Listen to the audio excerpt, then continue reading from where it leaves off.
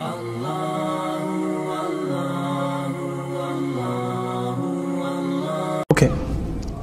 Ya ayyuhan nas, please listen to this one, please listen to this one carefully. Ya ayyuhan nas, kulu mimma fil ardi halalan tayyiban. Eat whatever you find on the earth that is permissible and good and pure. Eat good halal food. What does that mean? Your chicken should be zabiha? I'm never going to get into that argument. Sorry. Can I eat McDonald's? I don't know. Ask a faqih. But I will tell you this. Halal food is not just about slaughtered animal. Halal food is also about where'd you get the money. Where'd you get the money to pay for that? You're buying zabiha chicken from your liquor store's money. It's still the same as pork. You're still eating pork. Okay? You can zabiha it all you want. It's from riba money, it's from haram money, it's from khamr money, it's from maisir money, it's gambling money, it's alcohol money, it's riba money. What are you thinking? That this is halal food? No.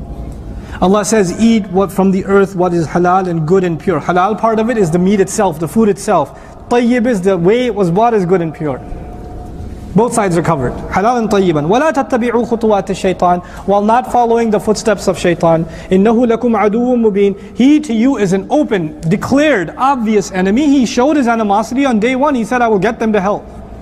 I will humiliate them. And how will he show his animosity? Next ayah. إِنَّمَا يَأْمُرُكُمْ بِالسُّوءِ وَالْفَحْشَاءِ وَأَن تَقُولُوا عَلَى اللَّهِ مَا لَا تَعْلَمُونَ. He will command you to evil. And He will command you to shamelessness. And He'll command you to say about Allah what you don't even know. You have no idea what you're talking about, and He'll command you to those things. You know, there are religions in the world whose spiritual traditions include dancing, men and women together. There are religions in the world whose spiritual traditions include drinking alcohol. There are traditions in the world where it includes, their traditions include all kinds of shameless stuff. Like really inappropriate stuff. But it's the religious spiritual ritual. It's their spiritual ritual, right? Where do you think it came from? Where do you think that was inspired? It's not some sociological origin. That's shaitan saying, hey, you want to get close to Allah? Check this out. Here's a good way. Sometimes Muslims get taken in by this stuff. There's one MSA flyer that will never leave my mind. There's one MSA flyer. Oh, it burns. I won't tell you which university. It was many years ago. Passing by, it says Muslim Students Association presents a big word, Allah. Allah. And I was like, wow, a program about Allah. But there's a line above that you can't see from a distance. So you go above and it says dancing to get closer to Allah.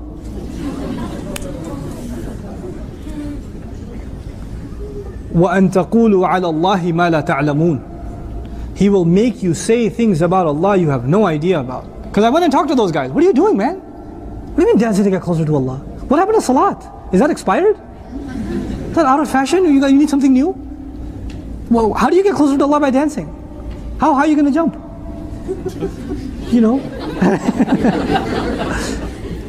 goes, no, well, dancing is an expression of joy and Allah wants us to be happy and that's how, Allah wants us to be. Because He told you that this expression of your joy is how because you get joyful and you get closer to Allah. Like, that's a really interesting explanation. It's almost as good as the Quraysh who said we should just dance around the Kaaba naked. Because our clothes are artificial and we are natural and we should naturally connect to God. Yeah, that's pretty awesome. Way to go. You get closer to something. It won't be Allah though. Subhanallah. So that's أَن تَقُولُوا عَلَى اللَّهِ مَا لَا تَعْلَمُونَ. You consume haram and it'll immediately make you more shameless. You eat haram food, you eat from haram income, you'll start watching more filthy stuff, you'll start going out to movies more, you start going to parties more, you start holding parties at your house more, stuff will start happening. Bad stuff will start happening when you start eating haram. And you'll start saying it's nothing wrong with it, Allah says it's fine. These were ayat about al-fahsha.